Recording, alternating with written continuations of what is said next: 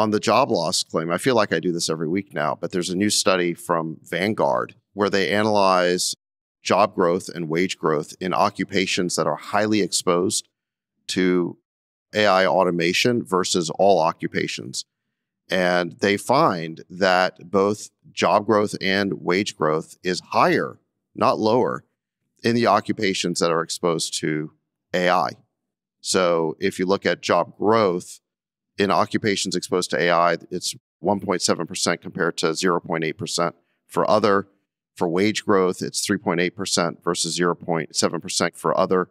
So what you see here is something, maybe it's counterintuitive, but it makes sense to me, which is as you make workers more productive, the value of their labor increases, not decreases, and they end up getting paid more, and you want to hire more of them. This follows on the heels of that study from Yale Budget Lab, which I talked about in a previous show, that it said there's no discernible disruption to the job market based on 33 months of data after the launch of ChatGPT.